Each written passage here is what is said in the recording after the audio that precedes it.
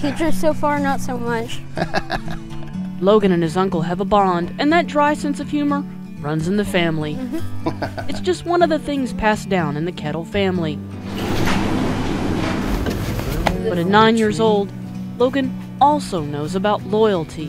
Follow someone's footsteps. And honor. Word of pride. There's a reason.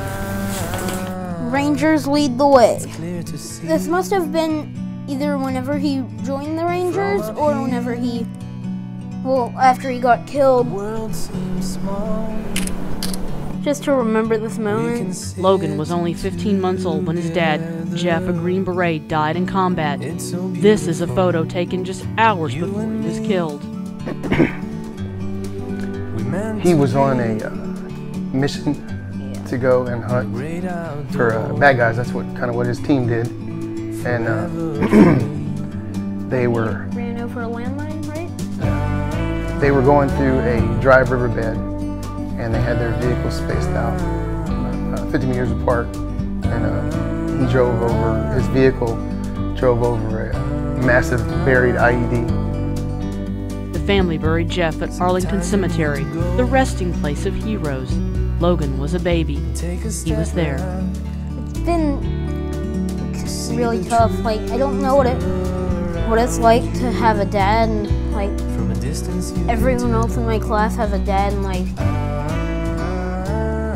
their dads are so great, and I bet mine was greater, but I couldn't have spent time with him.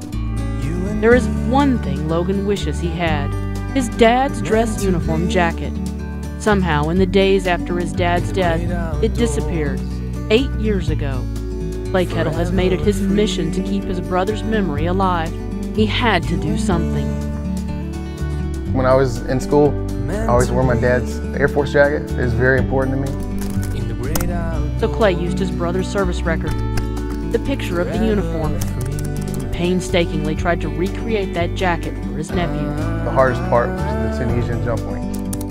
Finally, through a Facebook post, an old classmate found the wings on eBay. Wow. After months of piecing it together, Clay presented the jacket to Logan at the family's home in College Station. I bet this looks exactly like the one I haven't seen yet. It does. I promise you, he died doing what he loved.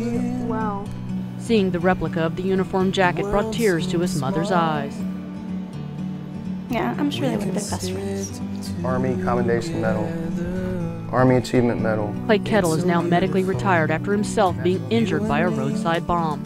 I have a hard time remembering what that one is. His brother is one of more than 2,000 service members killed in Afghanistan, the only one from his hometown of Texas City. Can I, like, take out this hanger and see, like put this on? I think that's what everybody wants to see, believe it or not.